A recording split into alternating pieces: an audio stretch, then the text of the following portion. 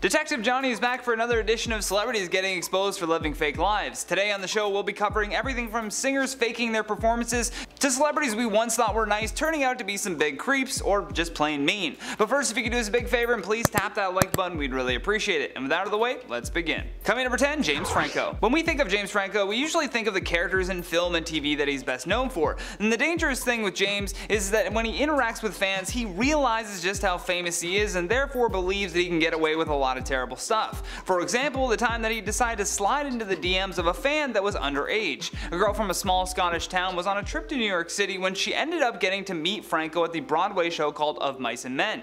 After tagging him in an Instagram video that is no longer available, James began flirting with her through the app. Lucy didn't believe that it was actually James Franco, so she inquired about proving his identity, which he did with no issue. He was very aggressive with trying to get this fan into his bed, which really changes the way that you see him. I mean, asking if he should get a hotel room right after asking if she was single is just nuts. Then to see her tell him that she would come back to NYC when she turned 18 only made him persist, which was really gross and proved that he had crossed a number of lines. In at number 9, Gwyneth Paltrow. Back when Trump was president, he told 3M to stop distributing their masks to Canada and Latin America so that Americans could have them. The reason why they said for the average person not to buy masks at the time was due to there already being a shortage and most of them were needed for healthcare workers. Hence the government just telling you to stay home instead, but try telling that to the owner of Goop. Paltrow posted this selfie saying, "En route to Paris, paranoid, prudent, panicked, placid, pandemic, propaganda. Paltrow's just going to go ahead and sleep with this thing on the plane. I've already been in this movie, stay safe, don't shake hands, wash hands frequently." And here's where it all began to backfire. Paltrow threw on the mask and protective gear for another Instagram post about going to a local farmer's market, to which Dr. Jen Gunter replied, "Why do you need gloves and a mask? Isn't your immune boosting supplement that you were promoting at the start of the flu season effective?" I mean, kinda caught lying there. In at number 8, K-pop. Back when everyone was in lockdown for the first time, we all braced ourselves as April Fool's Day approached. No one wanted to be pranked because it felt as if we were already in the middle of some sick joke. The last person we would ever have imagined trying to pull off a prank though was a K-pop star, that's for sure. South Korean singer and actor Kim Jae-young decided it would be hilarious to tell his followers that he had been infected by the virus as a result of his negligence. He goes on to say that a person's individual actions can have such a big impact on a society as a whole. Not wrong, but okay. Then he decided to apologize to all of those who have been infected by him, closing out with, "My foolish judgment to live as though it couldn't happen to me is why I am like this today." The quote-unquote prank didn't stop there though, as he continued in another post saying that he was currently hospitalized, and to make matters worse, he even said that it wasn't an April Fool's joke, adding that his family and friends are getting sick and dying even. So he says all of that, and then at the end of the day, literally at the end of April Fool's, he just goes, "It was all a joke, April Fools, ha, I made you all think I had some terrible disease that was spreading around the world, how funny." Not too long after that though, the entire fan base took over social media to have a hashtag #JaeYoungIsOverParty, and rightfully so. Coming in number 7, Ellen DeGeneres. When the pandemic happened and everyone went into lockdown, Ellen had a choice. She could have saved her staff and allowed them to work from home, but instead she bailed on them and hired an independent company instead. This clearly did not sit well with her former staffers and thus unleashed a litany of complaints about the star. Not only that, but we had a full Twitter thread of just negative interactions in general with Ellen that led many of us to believe that she was nowhere near the Queen of Nice like she wanted us to think.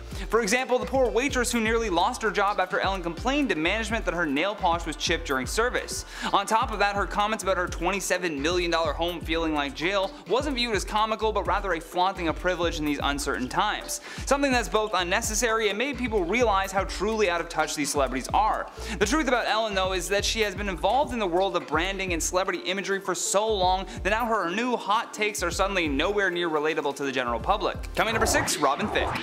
This one is next level embarrassing for everyone involved. His summer smash hit called Blurred Lines certainly started to explain his real life. Robin was happily married to wife Paula Patton, for whom he shares a son with. However, in 2013 he threw his entire marriage under the bus as a photo emerged of the singer getting a little too personal with a female fan who was later identified as a socialite. In the photo taken, you can see that the mirror behind Lana and Robin catches him with his hand going right up her dress. And the photo appeared to have been taken at an MTV VMA after party in New York City, which also just so happened to be the night that Robin had done his controversial performance with Miley Cyrus. So you know when he got home he had a lot of apologizing and a lot of explaining to do.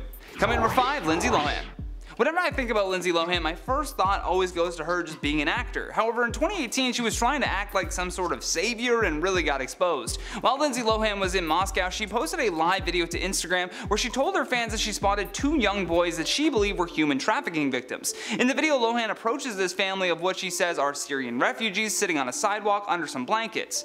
Now, the fact that she wants to help this family is nice, but what's not nice is the fact that she also had to live stream this on her Instagram. Lohan tries to offer them a hotel room and suggests that the boys could even come back with her to watch movies on her TV or computer, and when the mother refuses to let her children just leave with Lindsay Lohan, the actress says to the mother, "You should not have them on the floor, you should be a hard-working woman and you should be doing what you can for your children so they have a better life." The family then tries to walk away from this odd confrontation, but Lohan continues to follow them and even starts accusing the mother of trafficking her own children, which leads us to this really embarrassing moment for Lindsay Lohan.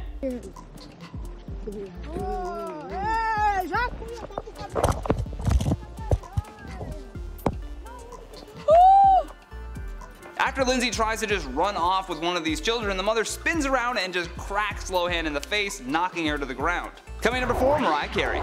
Mariah Carey can definitely sing, there's no question about that. However, this does not make her immune from copping out the odd time and lip syncing from time to time. Right off the top, you can tell that she is lip syncing in this performance, but when the music transitions and she comes down to the main stage, the sound tech plays the wrong song. I don't know if this was just an error or if someone was really trying to expose Mariah like that, but damn.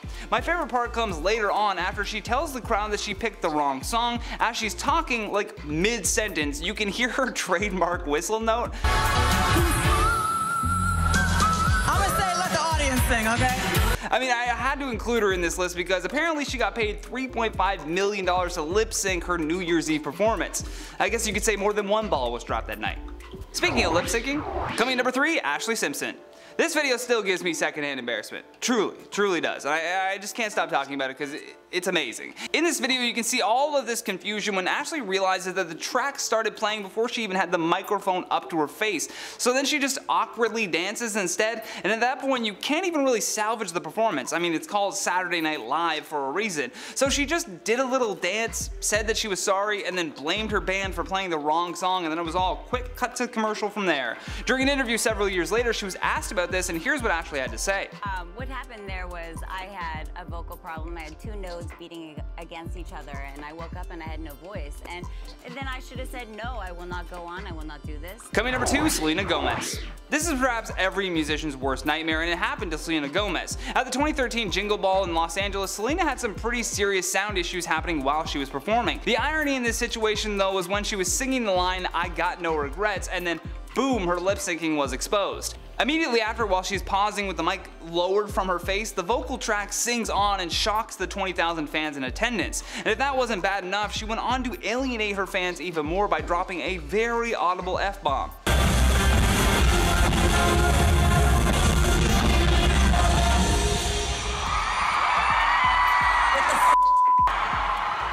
The big WTF came after she ripped out her earpiece and then tried to continue, but when she couldn't get back into the song, her mic picked up the last moment of anger. Last but certainly least, in our number 1 spot, Michael Richards. Michael Richards is known for his role as Kramer on Seinfeld, and he's really funny on that show because he literally had Jerry Seinfeld and Larry David writing for him. I mean, 2 of the greatest comedic writers in our time, really. Although when that show ended, Kramer thought that he could just transition into stand-up comedy and be just as funny. Unfortunately, when his set was not going well at the Laugh Factory in Hollywood, he completely lost his mind and just buried his career.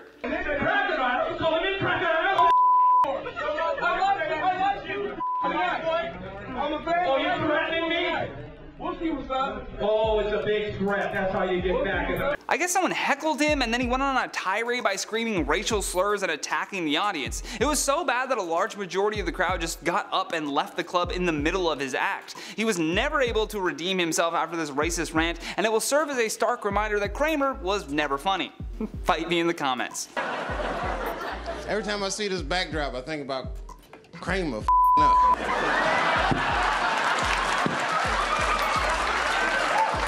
But folks, that has been the top 10 celebrities exposed for living fake lives part 3, and before we get out of here, I'm going to check out some of your comments from the video titled OnlyFans Reverses Decision to Ban Adult Content. Elizabeth Buchanan says, yeah, I don't know how OnlyFans thought they'd be able to do this without going under or major backlash. I'm pretty sure most of the internet knows OnlyFans for adult stuff, not kid-friendly content. Very true. You can't really brand yourself as one thing and be like, yeah, we don't do that anymore. I saw something really funny. A lot of people were commenting this, but it's like KFC being like, we don't want to serve chicken. It's all beef now. Sarah Rideout says, this makes me wonder if this was just a publicity stunt. I mean, I don't think so. I think what happened was they were trying to partner with the banks in a way that would make them happy because money, really, and then they must have saw their analytics just go woo, straight down, because I guarantee so many people unsubscribed. So I don't think it was a publicity stunt.